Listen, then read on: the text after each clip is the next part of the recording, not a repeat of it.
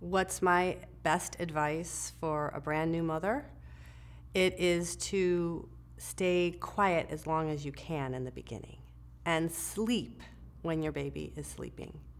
It sounds cliche. It may even sound impossible. It's crucial. Sleep when your baby is sleeping. You will be like a family of kittens napping in and out all day long, but it's important. You need your rest. It's restorative.